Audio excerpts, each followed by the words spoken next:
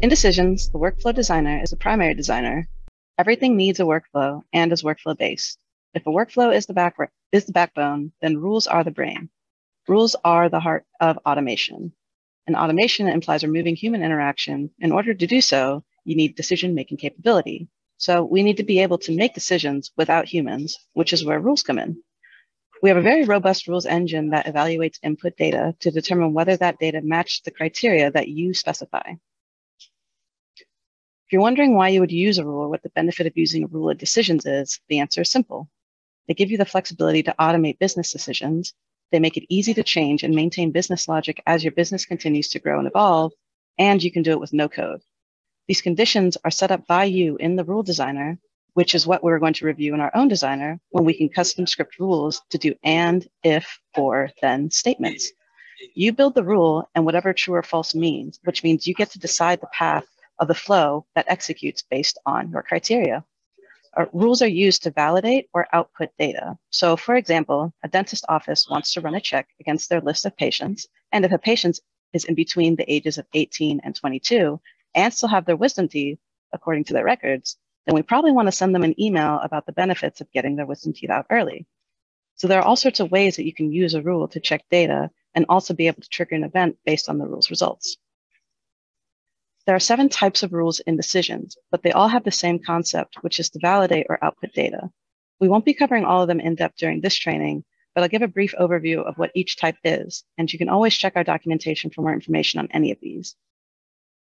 Statement rules are a phrase-like way of reading a rule, like a sentence. If this happens, then another thing happens. Statement rules are the most flexible type of rule, which is why you'll see them used in the form designer as visibility, validation, and outcome rules. Truth tables are rules that compare the possible combinations of multiple inputs, allowing the user to arrive at different outcomes depending on specific combination. Sequential rules are limited flow designer, where you specify the order in which the rules are run based on how the previous rules execute. Expression rules more focus on algorithms. They allow you to define a function with variables that can be dynamically configured as a step in the workflow. Matrix rules are our visual. So it allows you to intersect 2 different rules. On the left is one statement rule, and on the top is another. And based on the conditions of each rule, they will intersect and return an outcome. Rule sets gives you the ability to run a batch of rules together as one flow step or as one service call. It takes a common input and returns a list of values from the outcome of each rule, runs rules faster than using each individual rule sequentially in a flow. Rule chains are a flow behavior that runs rules in a certain pattern configured in the new designer to create a flow that looks like what you see on the screen. They're also compliant to decision notation modeling, or DMN. Interceptor rules catch and save invalid inputs in the workflow process.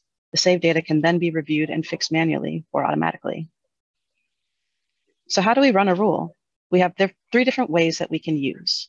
We can insert a rule into our workflow. If it's a rule that outputs true or false, when depending on that output, our flow can then take a different path and contain different logic. We can have rules run at certain time intervals using what's called a schedule job to run hourly, weekly, or even on a certain day. And we can also integrate rules via API so that they can just run as a background process and send results somewhere else. I briefly mentioned that rules can return a true or false, but there are actually 3 types of results to note. We can have just the true or false, which is a logical output. We can return a specific piece of data based on how the rule evaluates. For example, we could output an error message that we specify if our rule evaluated false so that we could show a helpful piece of data if somebody is receiving the rule results from an API. Or we can have a rule trigger an action after it evaluates data, similar to the dentist example earlier, where we would send an email based on the patient criteria. To configure rules, no matter what the type, you will have to do 3 things. You will need the inputs. So what data do we have? What are we working with? You need the conditions or the logic of the rule. How or why is the data being evaluated? And the outputs. What do we want to happen based on how this rule is evaluating? Now that we have an idea of what rules are and how they work, let's create an example of our most used rule together, a statement rule. It's important to visualize how we want to evaluate our data, since how our rule works will rely on how we are configuring it. In this example, we're going to create an auto approval rule for a car loan. For our inputs, we'll take in an age as an integer, a previous accident as a Boolean or a logical response, and a purchase price as a decimal number.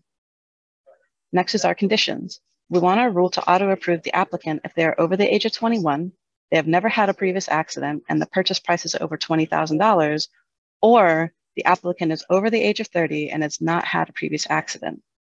Our outputs will just be returning a simple true or false, and our rule designer will look something like this when we're done. We're going to switch to our Studio Designer decisions to create this together. Here, we're in our rule designer in decisions. Even though we're looking at a blank rule, if we work from top to bottom of the designer, we can construct everything that we need to make a functioning rule. First, we need to define our inputs, which are going to be the age as an integer. We're going to have the previous accident as a Boolean or a logical response, and the purchase price as a decimal.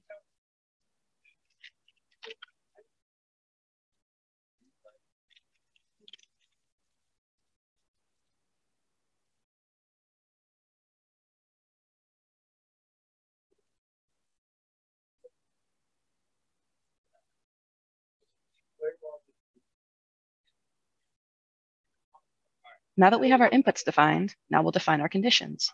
We said that we want our rule to auto-approve or return true if the applicant is over the age of 21, they've never had a previous accident, and the purchase price is over $20,000, or the applicant is over the age of 30 and has not had a previous accident.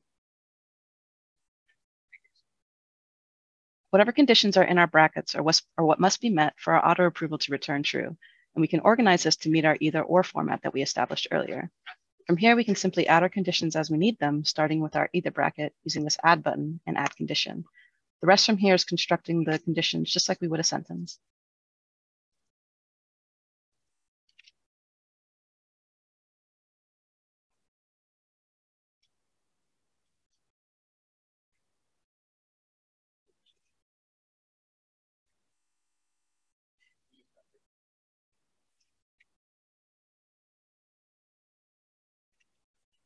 Now we add our conditions for the or bracket.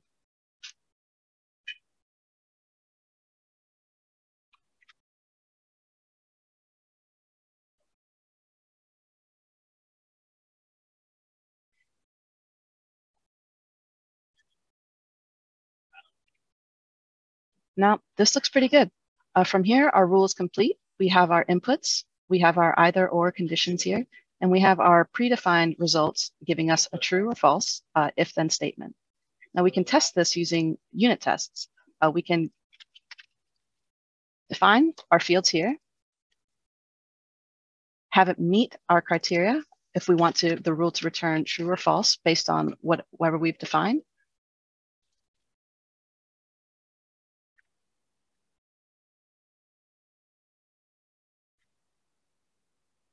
And we can see that our rule here returns us false because our conditions aren't met on the either branch or the or branch of our rule.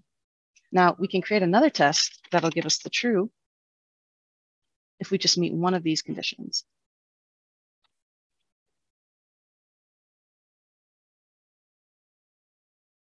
Here, now, even though the first branch of our either part wasn't met, because the conditions of our or part were met, the rule returns true. Now that the rules is ready to be added into a workflow, that concludes our intro to rules.